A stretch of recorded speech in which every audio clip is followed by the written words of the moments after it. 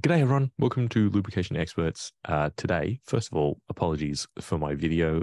I've got a light broken down, and so you're going to have a very, very moody, kind of cinematic look to me for the moment. If you're on the audio podcast, obviously it doesn't matter.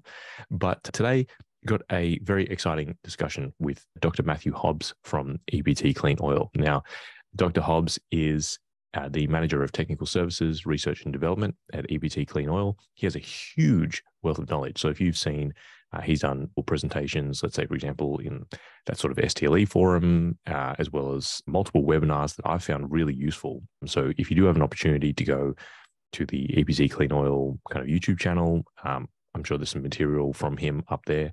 Very clear and succinct way of explaining lubricant chemistry. And I've had a lot of people express interest in a sort of more detailed view of lubricant chemistry and lubricant chemistry breakdown. And so that's specifically why I wanted to get Dr. Hobbs on today. So Dr. Matthew Hobbs, welcome to Lubrication Experts. Well, thank you very much for having me, and thanks for the introduction there.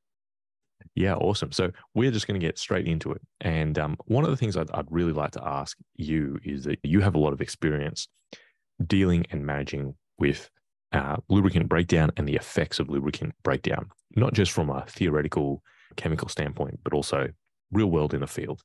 And maybe, just to hit some low hanging fruit, what is maybe something that you would say most people don't appreciate about the breakdown of lubricants? Like, what's something that is kind of a blind spot in our industry? Yeah, it's a great way to start. I always like to start with the low hanging fruit. The impact of oil breakdown and lubricant chemistry on equipment reliability, that is something that is really well understood. It's out there everywhere you look. People talking about failures associated with oil breakdown. But despite, how important of a topic this is, obviously, with respect to its impacts on reliability, something that people don't understand is that oil breakdown is really an inevitability. It's something that can be mitigated, and it's something you can be proactive about. It's something you can take steps to manage, but it is an inevitability. I mean, we're sitting here today, and regardless what side of the world you're tuning in from, it's 21% oxygen thereabouts around you right now. And since oxidation is the primary breakdown pathway for lubricants, I mean, this is, like I said, an inevitability. Now, another thing that, many people are kind of unaware of is, despite the fact that oil breakdown and oxidation specifically are going to be inevitable processes that we're going to have to face, unfortunately, most equipment maintenance programs and oil maintenance programs really don't do very much to address this oil breakdown. We tend to focus a lot of our maintenance efforts on removing particles, removing dirt, keeping oils clean and dry, but we don't focus a lot of effort in terms of managing their chemistry and making sure that we can do things to prevent or mitigate the risk associated with oil breakdown. And like we mentioned off the top there, the low-hanging fruit, oil breakdown is one of the leading causes of equipment downtime and failure. So it is a very significant topic. Yeah, that's really interesting, and sort of speaks maybe to one of the wider trends that I've noticed, at least in the industry, having come into it relatively late, is the idea that most of the people that are managing, rotating equipment assets tend to come from a mechanical background. So myself, I was an aerospace engineer, which is, I call it a glorified form of mechanical engineering. But everyone else comes from a sort of mechanical engineering background. Maybe they're a mechanic, fitter, turner. Even people with reliability engineering roles tend to come from that sort of background. But so much of managing lubricants is about understanding chemistry. And there's very little knowledge, or at least domain knowledge out there. I guess the overlap between mechanical engineering and chemistry is reasonably small.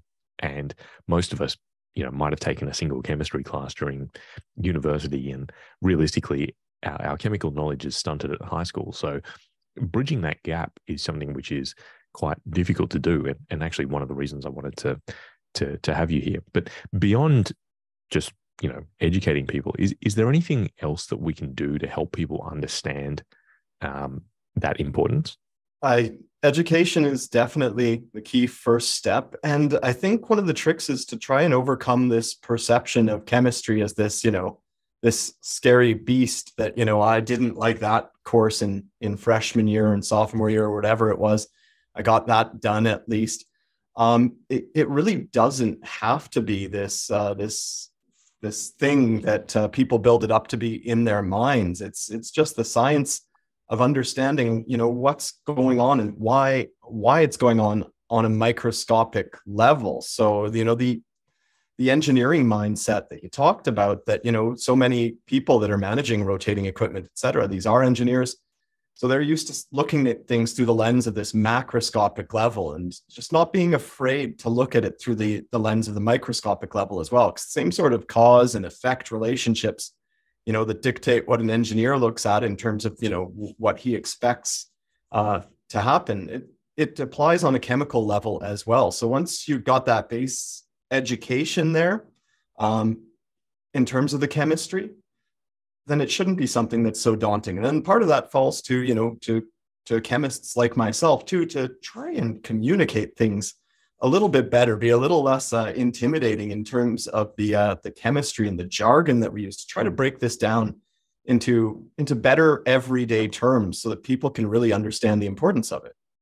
Yeah, that's fascinating. And even it's funny that you say like at the macro and the micro level, because I think people even do have some level of understanding at the microscopic level, but even then it has a, let's say, mechanical bias. Like if you think about filtration, everyone, well, pretty much everyone is well aware in the turbo machinery world of the importance of filtration, something that's happening on the micron level. But because filtration of physical particles is kind of a mechanical phenomenon, I think everyone can get their heads around that much easier than they can get around, targeting specific molecules that are being produced by the process of oxidation. So, you make a really great point. Maybe that lends itself then to the obvious question, which is, how do mineral oils, oxidize? So, what's the basic outline of the process? Yeah. Let's dive right in. Yeah. Mineral oxidation, I'm sure, there are entire university courses offered up on this. It's a complex process. So let's maybe start at the top, start at a higher level where it's more intuitive. We talked about macroscopic versus microscopic. So macroscopic, what's going on when mineral oils oxidize? Well, we're changing the chemistry of the base oil. We've got a hydrocarbon base oil in most instances. And when that hydrocarbon base oil oxidizes, we form oxidation products. Acids are kind of the most commonly discussed one, but there's a number of other species that form. And on a macroscopic level, the things we need to understand about these acids and these other oil breakdown products is they're potentially harmful. I mean, acids, intuitively, we know these are corrosive. So you don't necessarily want these, in your equipment. If you happen to be dealing with an insulating oil, acids are conductive. So, I mean, in a transformer application, for instance, you really want to make sure you're keeping that oil free of acids. You don't want it to be conductive. And another final and maybe most important point when it comes to rotating equipment is that, acids and other oil breakdown products, they are more reactive than the base oil from which they formed. So, if that base oil already underwent breakdown, it already reacted chemically, the acids that form from that breakdown, they're going to undergo even further reactions. And this is where breakdown tends to, really start to become more complex. Acids can react with alcohols, and they can form esters. We can have condensation reactions from various oxidation products. And at the end of the day, what these reactions tend to do is they tend to build bridges between these breakdown product molecules. They link them together so that we form oligomers and eventually polymers. And these higher molecular weight species, well, they become insoluble in the base oil itself. And this is when we start to see things like sludges forming and varnish deposits. And varnish is, of course, a very hot topic in turbine applications, but other applications as well. Yeah, that's I think a great introduction, and maybe just to double click on the idea of acid formation. Mhm. One thing that I think is a source of confusion when we're talking about the chemistry of the breakdown products is that when people talk about acids, it's difficult to conceptualize of acids in an oil-based system. So if I can, cast my mind back to high school chemistry, everything was, let's say hydrochloric acid was HCl, and you had that tiny little subscript down the bottom, which had, AQ for aqueous. The idea that acids were really only corrosive and they only, well, I guess the term is dissociated into the hydrogen ions in the presence of water. And even when you look at, say, for example, the total acid number test, we take the oil and then I think, what is it, glycol and isopropyl alcohol or something we mix it with, and then Isopropyl alcohol and finally toluene, with yeah. water so that we can get the acid formation. So what does it mean to have an acid in an oil system? Yeah, it basically means that you have something that's reactive in there. I mean, we look at acidity in terms of the reactivity that we've been taught that they exhibit in water in aqueous solution, because this is what we learn in high school chemistry and what we learn about acids. But that reactivity, it extends beyond. It's not limited to an aqueous application. It can occur in an organic matrix, like a base oil. And that reactivity tends to drive a lot of these subsequent reactions that we talked about as being responsible for forming varnish, for forming sludges, and all of these breakdown products that ultimately impair the reliability of our systems. Yeah, okay. So one of the things that you talked about up the top was the inevitability of this reaction. There's oxygen all over the place. So at some level, that oxygen is going to oxidize. But is there any kind of external energy input that is required for that reaction to happen, or will oxygen just oxidize any kind of base oil without the presence of some kind of energy to kind of give it a boost? Yeah, the answer is that there is an energy input required. Every chemical process has an energy input that's really required to get the ball rolling in terms of that chemical reaction. And chemists call this the activation energy. So an analogy would be, if you've got your trailer parked at the top of a big hill or a mountain or something like that, and you've thrown a couple of, wood blocks behind the tires to keep it from rolling down. Those wood blocks are your activation energy. The chemical reaction is the trailer rolling downhill, and you've got to overcome that wood block. So you got to push it just hard enough to tip it up over those wood blocks and get it rolling. And once it's rolling downhill, it is going to keep going. So when it comes to oxidation, there is an activation energy as well. It's a little bit complex when it comes to oxidation because there are so many different reactions that are involved in the breakdown process of, hydrocarbons reacting with oxygen. This breakdown process proceeds via a free radical chain reaction. And that's a fancy way of saying that things go sideways in about 1 million different directions all at once. Oxygen itself is a diradical molecule. So it can pull a hydrogen off of the hydrocarbon base oil.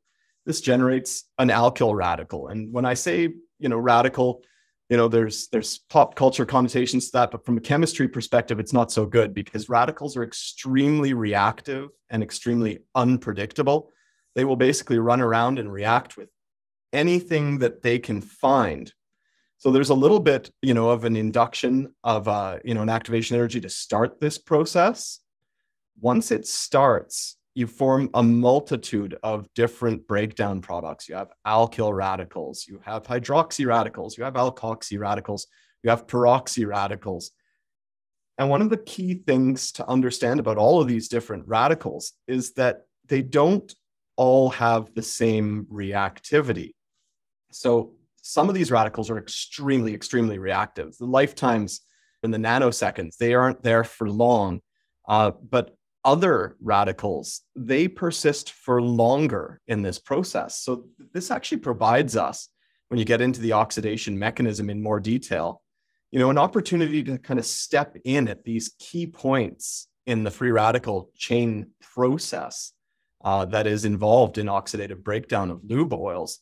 The radicals that are extremely reactive and they're just gone as soon as they form, essentially, you got no hope of stopping those. But some of the other ones are involved in slower steps where you might have a chance to step in and to prevent this from going in 10 different directions at once and breaking down further. When it comes to activation energy specifically, one of the things that's key in oxidative breakdown is, the formation of peroxides is commonplace when lube oils oxidize. And peroxides are a big deal because they're not radicals themselves, but they can split to form two extremely reactive radicals.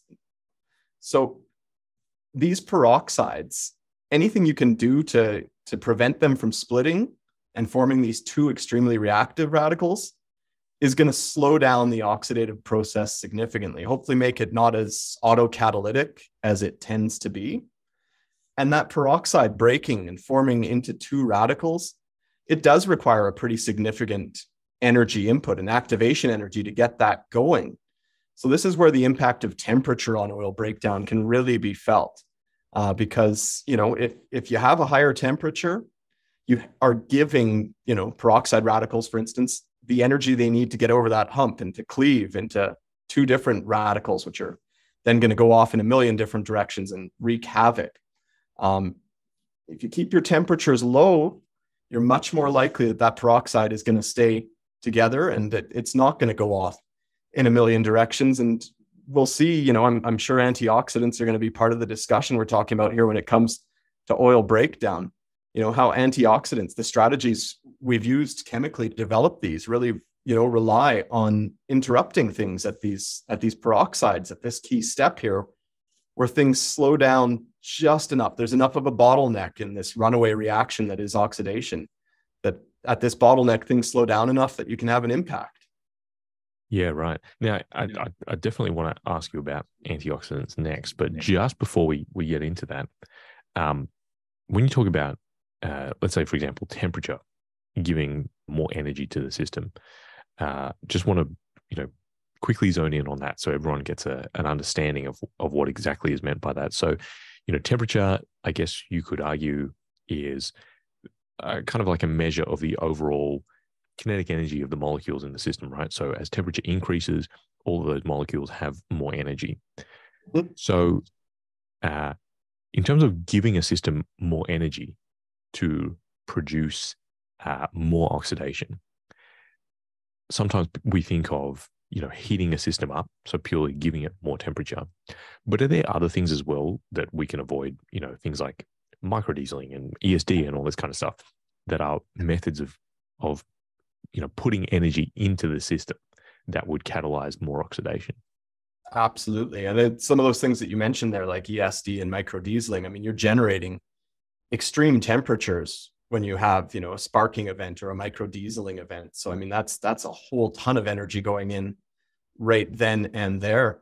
Other things to consider is pressure that these fluids are under. Reactions are going to take place generally faster at higher pressures. So, I mean, if you've got a high pressure pump system, things are going to get degraded and broken down faster.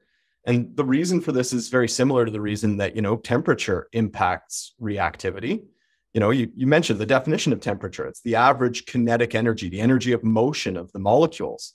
Well, when chemical reactions occur, it requires at least two different molecules to bump into each other and to basically bump into each other hard enough to make that reaction actually go. So this is the activation energy, hard enough. We're going to have more collisions, and those collisions are going to be of sufficient energy to get the reaction going when you're operating at high temperature, when you're operating at high pressure, when there are ESD or microdieseling events. Yeah, that's really interesting. So now we sort of come to antioxidants, which is, I think a topic that's a little bit cloaked in mystery for the average person who deals with lubricants, because we hear that oxidation is this pernicious process that goes on in every lubricant system. And there are these magic molecules inside lubricants called antioxidants, and they help to slow down that process. So could you please kind of illustrate, first of all, how the antioxidants work? And then while doing so, help explain the limitations as well of antioxidants, because the obvious question that I get asked all the time is, well, if antioxidants are able to diminish the rate of oxidation, why am I doing these ruler tests to measure their depletion? Why don't they just add more antioxidants into the finished lubricant to begin with, so that I don't run out? So maybe those two explanations would be helpful. Yeah, absolutely. I guess, we'll start at the top. We'll, talk about antioxidants, how they work, because that's kind of obviously a very key part of understanding this process. So basically, there's two strategies that, different antioxidants will employ to try and mitigate oxidation. So there's one family of antioxidants that are referred to as radical scavengers. So we got to remember, oxidation is a free radical process. When oxygen reacts with our base oil, it pulls off a hydrogen from the hydrocarbon and it generates an alkyl radical. That alkyl radical is reactive. It goes, 6 ways from Sunday and develops, into a bunch of different kinds of radicals. Radical scavengers are chemicals that have been developed in order to try and remove these radicals, to react with them preferentially so that they don't continue to propagate. Propagation is one of the key steps in a free radical chain reaction mechanism. And a radical scavenger essentially stops the propagation of the radical. It stops that radical from begetting further radicals. So when we talk about radical scavengers, we're most often referring to hindered phenols and aromatic amines. And I heard you mention the ruler test, linear sweep voltammetry. This is the lab-based method that we can use to stay on top of what our amine and our phenol levels are, so we can understand, whether our antioxidant additive pack is intact or whether it is depleted. So it's very important to be monitoring the levels of these antioxidants, because another way of looking at them is they're sacrificial. They are there to react with the oxygen or to react with the early steps of oxidative breakdown products, these radicals. They're there to take them out of the mix before that they can cause any harm. So you start with 100% amine and or phenol, and over time, as they do their jobs, they will deplete. And at a certain point, once you get to a kind of critical threshold where, they've depleted, they will no longer be able to do their job nearly as well as they once did. The industry standard is kind of to try and maintain your primary antioxidant at 25% or higher of its original levels.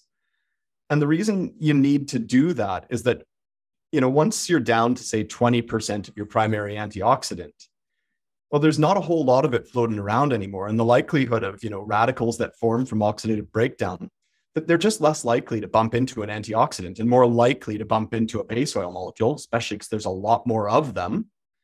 So at this critical threshold level of below 25%, you see oil breakdown starting to occur much, much more rapidly, and the antioxidants become less effective. So this is the importance of monitoring those antioxidants using LSV to ensure that you stay above those levels. Maybe just one clarification there, if you don't mind. So let's say, for example, I think people have a very strong conception of things like anti-wear additives, which have some level of affinity for the metal surfaces that they're trying to protect, right? And we do this through basically polarity of molecule, right? So the surfactant family of additives are able to, I hesitate to use the word seek out, because that implies some kind of animus behind the molecule, but they're able to target the specific site. Now, with antioxidants and these radicals, is there any mechanism for them to attract each other, or is it purely we're relying on chance for them to bump into each other?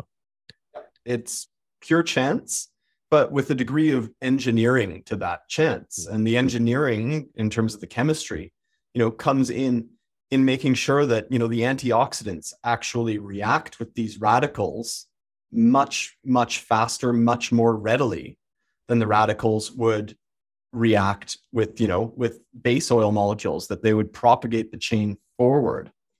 So that's really the key there, is that, it is random chance in terms of what this radical is going to bump into. But if that radical reacts with an antioxidant 10 to the power of 10 times faster than it does a base oil molecule, then you're going to see great antioxidant performance from that. The base oil is really only going to be negligibly oxidized by, any chance encounters it has, whereas the antioxidant is going to do its job. Yeah, awesome. So then I guess that obvious question comes up of, why don't we just have more antioxidants? What's the limitation there? So, and this kind of comes into, I like to look at this from the perspective of, of a doctor prescribing some form of medication. Basically, any medicine, and in this instance, we're going to call it the antioxidants, the medicine, they're not a panacea. Nothing exists in a vacuum. There are always side effects to anything that we do. And in the case of antioxidants, the issue is that the antioxidants themselves are not entirely benign. Antioxidants have been shown to form sludges and deposits, when they break down on their own. So the choice of, what antioxidants to use and what concentrations to use them in, this is something that oil formulators have to be very careful with, because they have to balance, the positive impacts that these antioxidant molecules have, against the potential harm, the potential negative impacts, the side effects, if you will, that they could also have. So most oil formulations that, we see on the market are the result, of a great deal of R&D work, basically behind the scenes, to play around with different antioxidants at different levels, in different combinations even, and to see where you really hit the sweet spot of, maximizing the positive before there's any of these detrimental side effects coming into play. Okay. Now that's a good segue into choosing a kind of an antioxidant system. So you mentioned before that you've got your phenols and your amines. Now, at a very basic level, I understand those to operate more or less at lower versus higher temperatures, but you could maybe explain a little bit more detail there. But also the peroxide decomposers, which, the most famous one would be ZDDP, everyone's favorite anti-wear molecule. But maybe if you could explain, like, when you would choose to either include or not include something like that. Yeah. And thank you for getting me on track a little bit there, because I had mentioned that, there's these two strategies when it comes to antioxidant formulation. Radical scavengers are the first. We talked about those, but the peroxide decomposers are the second. So I'm glad we got to come back, up top to close out that part of the discussion. So these peroxide decomposers, they operate on a different mechanism than the radical scavengers. They're not just going around mopping up radicals left, right, and center. But what they are doing is they are eliminating peroxides. And a little bit earlier on in this podcast, we discussed how peroxides really represent an opportunity to step in and to stop autocatalytic breakdown when it comes to oxidation. Because the peroxides themselves are not radicals, but they can break themselves into two reactive radicals that will, like I said previously, they'll just wreak havoc once they've formed.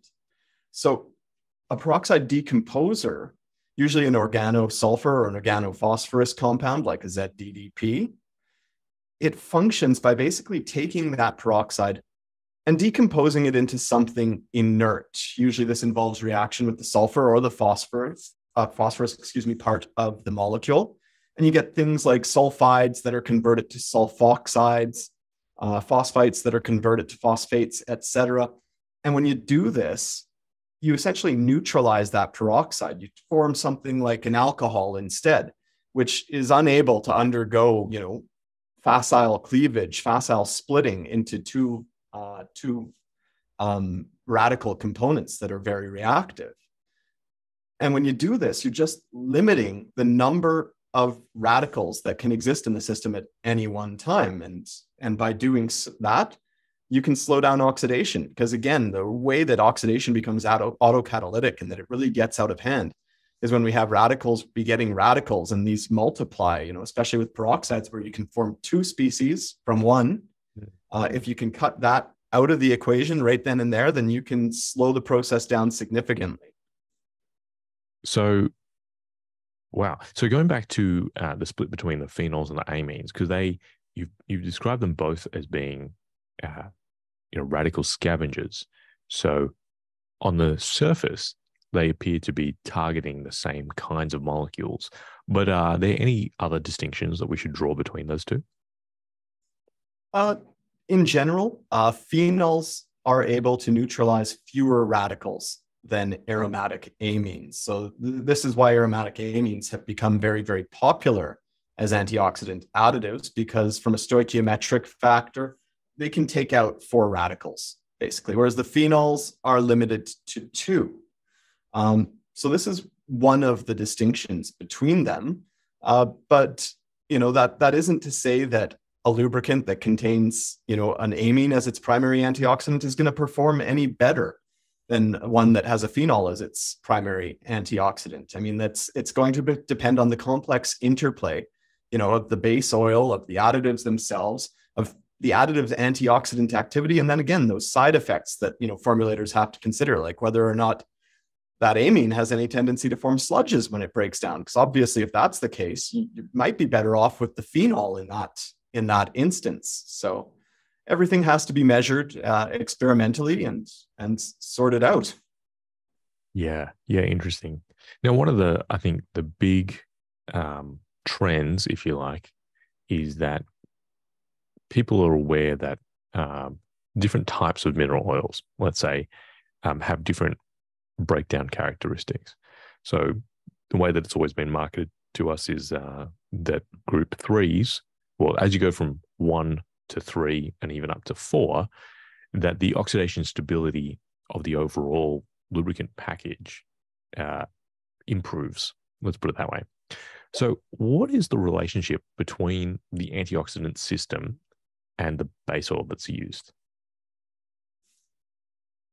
The relationship between the antioxidant package and the actual base oil that's being used is, again, everything has to work together. I mean, we can look at base oils themselves, and a lot of people will say that group 1 oils actually have some inherent antioxidant activity all on their own.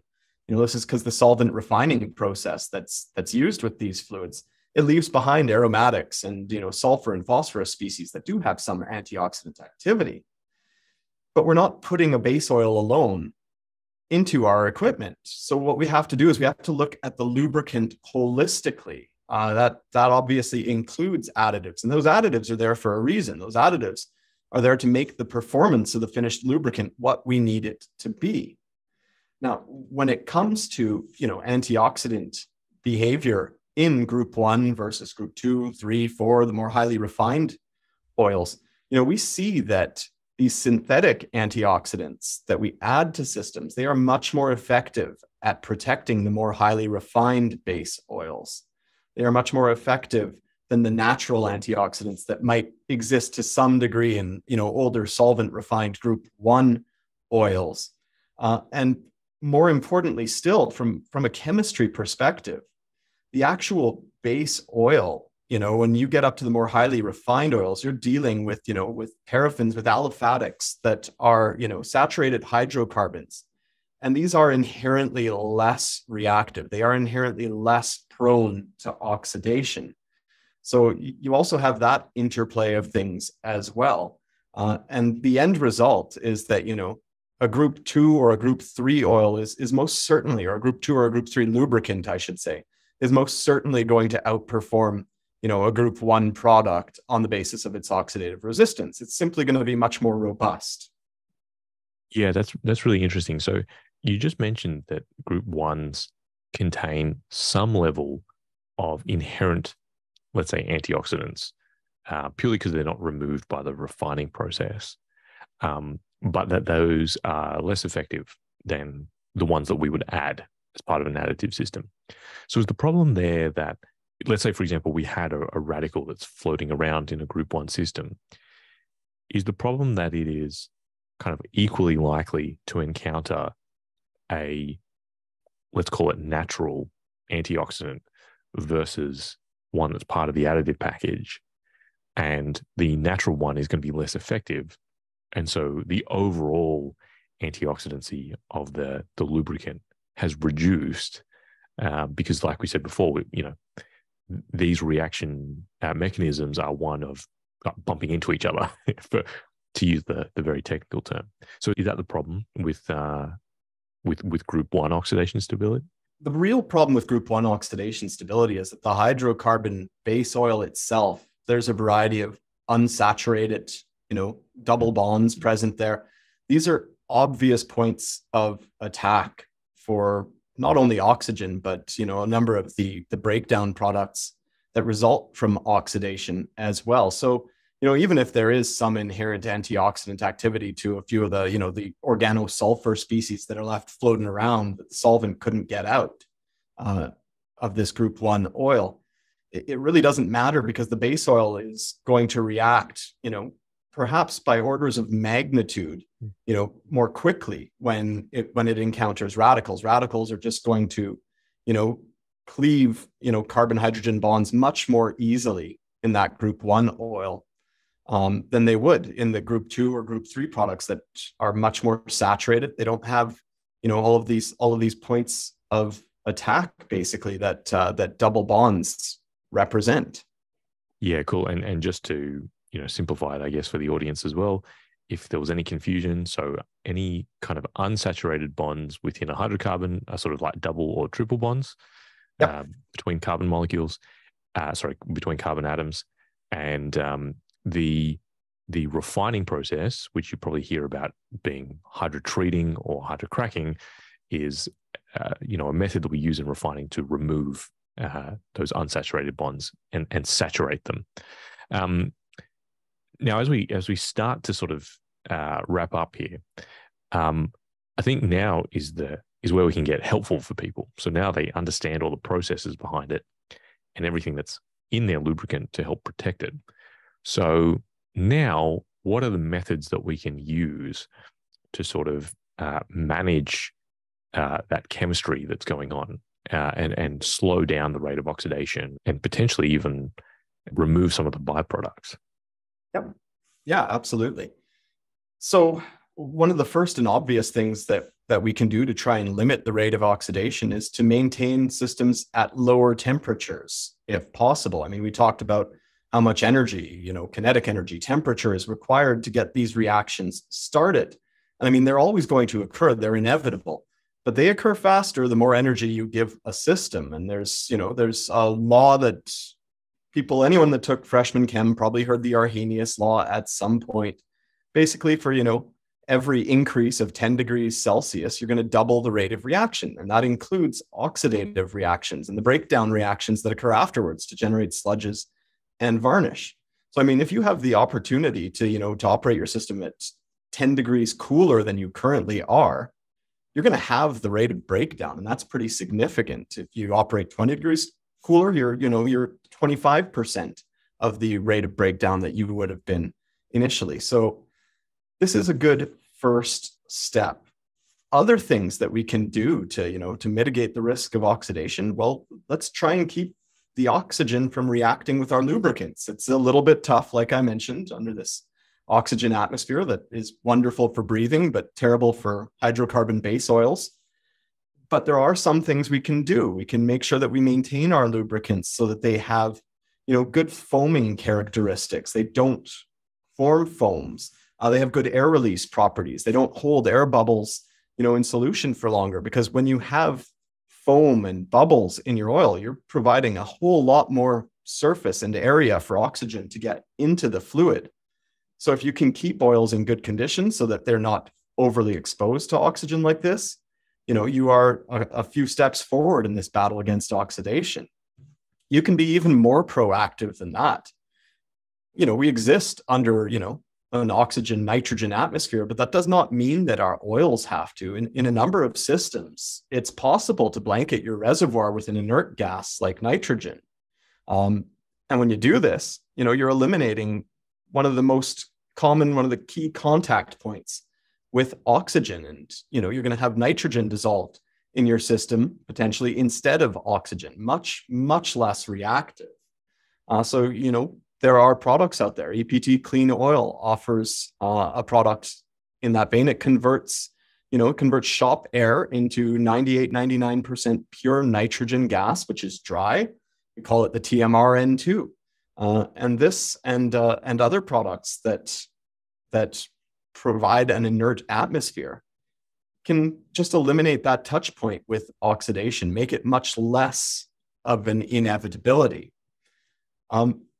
Another thing that you can do in terms of oil maintenance to actually be a bit more proactive, like I said right off the top, our maintenance programs are unfortunately quite limited to particle removal and water removal, and it's really important to keep oils clean and dry.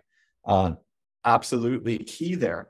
But we're not paying a lot of attention to managing our lubricant chemistry.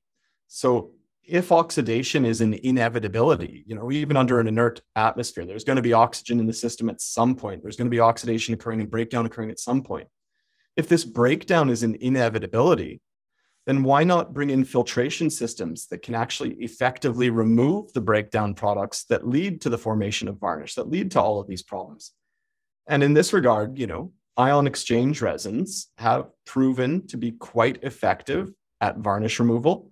At EPT Clean Oil, we're big advocates for our ICB ion exchange resins. We have specifically tailored these and engineered these for use in different lubricant applications so that, you get selective removal of oil breakdown products, oxidation products, before they have an opportunity to lead to problems and to cause equipment-related issues.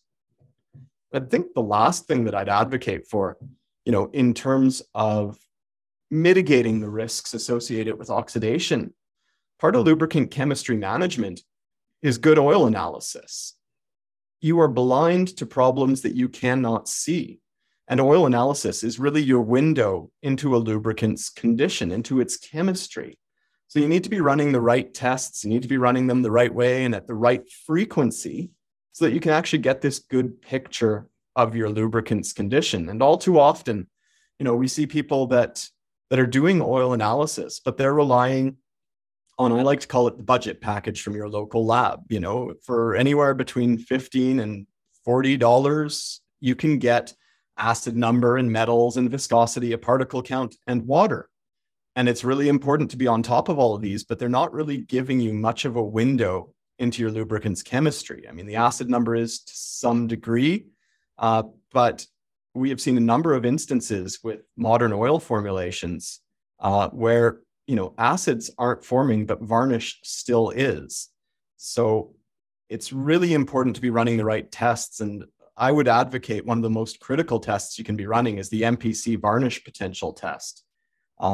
Because if varnish is causing most of the problems in your turbine, for instance, not acids, why are you routinely monitoring acid number? If it's always staying the same at about 0.1, but you had a varnish related failure even at that level, well, what you need to be doing is routinely monitoring varnish potential using the MPC test.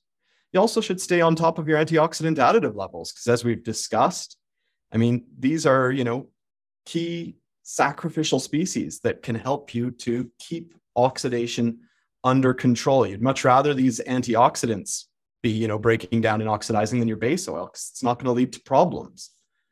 So in order to do that, you need to monitor them. You can do this using an RPVOT test. It gives you an idea of how much oxidative resistance your oil has left behind, or linear sweep voltammetry, commonly known as ruler. You can look at your antioxidant levels that way as well. Because part of lubricant chemistry management isn't just removing oil breakdown products as they form and actually addressing that problem, but it's making sure that your lubricant's chemistry can actually manage itself still, that there are antioxidants left and that oil is basically fit for continued use under our oxygen atmosphere. Yeah, interesting. And that's so good that there is some really good strategies that we can use and take into the field, right, to help with this issue. Because like you said, it's going to happen to every oil system.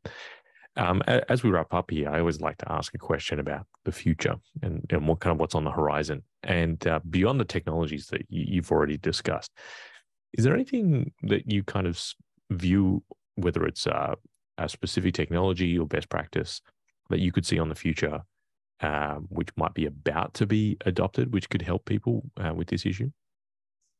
I think the real leap here is the extension of this discussion that relates to the importance of oxidative breakdown and varnish and how that impacts equipment reliability. Right now, everyone talks about this, in gas turbine applications and compressors. But we see varnish all over the place in many, many different applications and in many different kinds of oils and Group 5 synthetics that aren't even hydrocarbon-based oils. So I think the real next leap here is the extension of what we've learned, with our turbine and our compressor oils into different fluid types, and how we can tailor technologies like ion exchange in order to remove varnish and to manage the chemistry of these lubricants as well, because it's a very narrow. The problem of varnish, when viewed only through the lens of gas turbines or compressors, is incredibly narrow, but it's a much more pervasive issue than people realize. And part of the issue associated with that is that people are blind to what they're not seeing. So if they're not running tests like the MPC test and evaluating their fluids varnish potential, then, well, you don't know what you don't know until the equipment fails. Yeah, that's so interesting.